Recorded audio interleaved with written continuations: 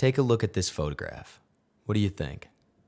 There are plenty of things I could tell you about it. I could tell you that it's called Untitled 96, that it's a self-portrait of a young photographer named Cindy Sherman. To most people, though, the single most interesting thing about this photograph is going to be that in May of 2011, it sold for almost $4 million at auction. Fast forward to November of that same year, and this photograph, Rhine 2 by Andreas Gursky, sold for $4.3 million. That record would stand until 2014, when this photo, by famous photographer and self-promoter Peter Lik, sold for an astounding $6.5 million. Or did it? The authenticity of that sale, which probably was nothing more than a clever marketing scheme, has been called into question, and I find it pretty easy to look down my nose and to laugh at the notion that this photo is worth millions of dollars. But when you think about it, is any photograph worth that much? If so, how can we possibly go about quantifying that? In this world of photographic oversaturation, how much is a photograph worth? Let's talk about it. So right off the bat, I know the easy answer here is that art is subjective. Anything is worth what someone will pay for it. Still, we've never been surrounded by photographs the way we are now, and if I know anything about economics, and I don't, I know that as supply rises, demand goes down.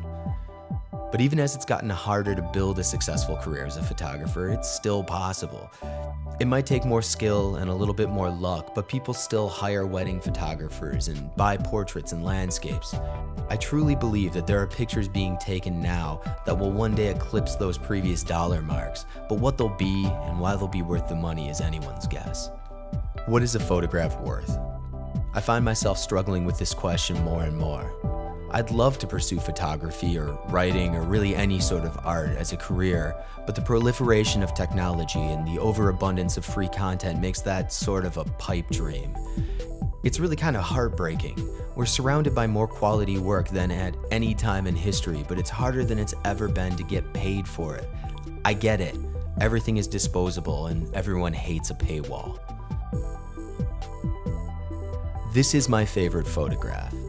It's by Sally Mann, a complicated artist with a complicated and sometimes unfortunate career, and if I were a rich, auction-going plutocrat, it's the sort of thing I would love to own. But would it be worth millions? I've thought about this, and to me, probably not. And this brings us back to the photograph of Cindy Sherman. I didn't start with this one by accident. It's not because it's her best photograph or even particularly indicative of the rest of her work. It's not even because she went to the same school I did. I mean, maybe it's a little bit that. Buff State, woo.